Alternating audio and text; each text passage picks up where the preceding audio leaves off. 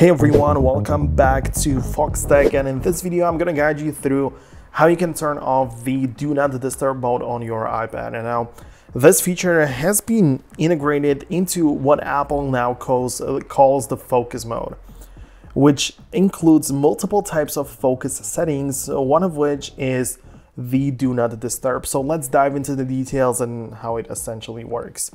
At first, we need to clarify what focus mode is, and as I said, Apple recently rebranded the Do Not Disturb to be part of the focus modes, which there are other types like the sleep focus, work, and others.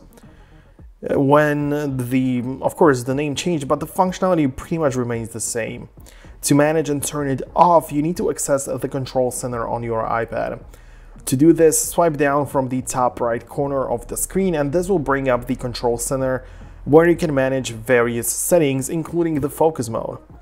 So when you go in here, you'll see a button labeled focus, and it is in a fixed place and cannot be removed, so it will always be available for quick access. It's not like you could have accidentally removed it.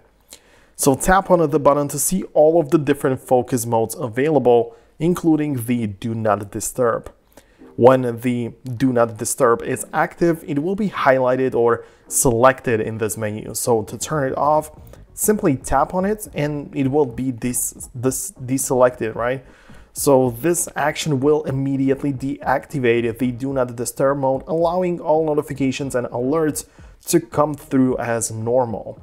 The focus button in the control center has two parts, right? So if you tap on the small circle on the bottom, it will quickly turn the last used focus mode on or off. But tapping anywhere else on the button will open the full focus menu, where you can see all of the available focus modes and their status. So this is like a little distinction that I wanted to mention.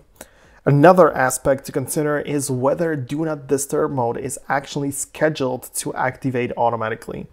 Now, to check and adjust this setting, go to the Settings app on your iPad and navigate to the focus mode. Then you need to select Do Not Disturb or any other focus mode you might be using.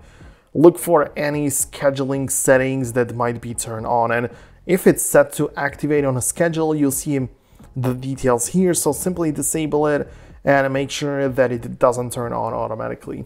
So hope you found this video useful. That's gonna be about it. If you found it helpful, make sure to hit the thumbs up, subscribe below, and I will catch you in the future.